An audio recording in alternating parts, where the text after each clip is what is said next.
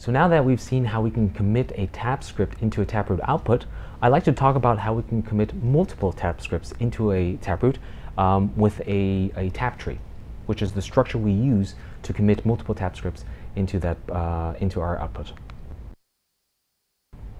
So we do that with a binary Merkle tree commitment structure. This Taptree, however, does not necessarily need to be balanced, and as we'll see in a second, this allows us to optimize for spending costs depending on what Tapscript you think is most likely to be spent. A quick recap of our overview. We've talked about the Taproot pub key encoded in SegWit version 1. We've talked about how we can tweak internal key to obtain this pub key, thereby committing certain data. And now we're going to see how this commitment actually reflects the Taptree consisting of multiple Tapscripts in this final chapter. Okay. So this is similar to how we committed a single Tapscript to the Taptweak before.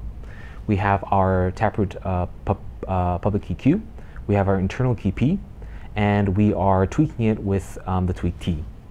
T in this case consists of the tagged hash with the tag Taptweak, and in this case the input will be the public key, and a tap branch. Now for a Taptree, this tap branch is the root of the root node of the Taptree that we are committing.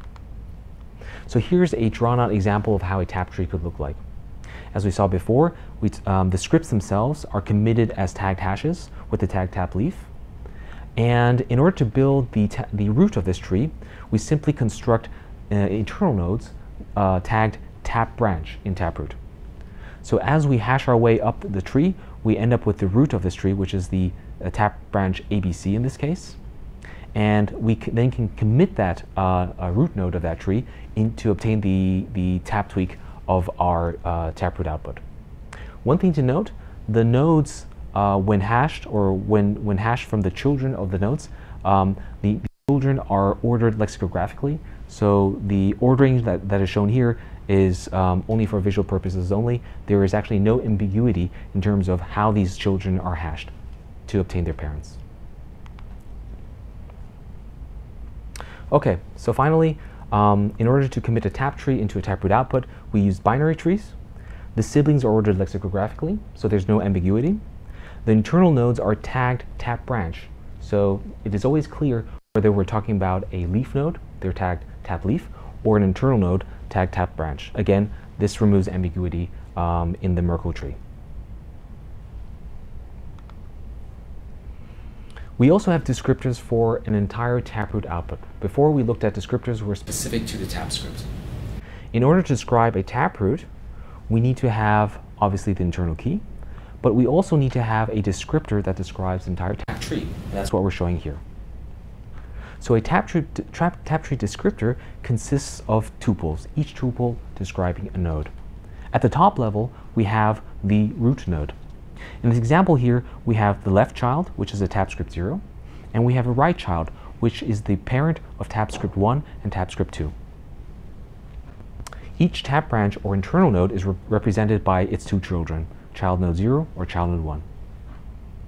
And obviously, because we're nesting these nodes, the expression is composable, meaning that the right child of this root node is expressed by its children, Tapscript 0, Tapscript 1, and Tapscript 2. So let's look at how we can spend a taproot along a specific Tapscript that's committed to the Taptree. Again, this is our Taproot descriptor. In this case, we have our internal key P. We have our and we have 4 different Tapscripts committed to this Taptree: Tapscript A, Tapscript B, Tapscript C, and Tapscript D. In order to spend script A, we need to provide in the spending witness the satisfying witness elements for script A. We need to provide script A itself, and a control block which consists of the internal key of the Taproot output, as well as an inclusion proof for script A. So here's a visual representation of our inclusion proof. We are trying to spend along branch A, and in order to prove to the verifier that we are spending a script that is committed, we need to provide the proof consisting of tag hash B and tag hash CD.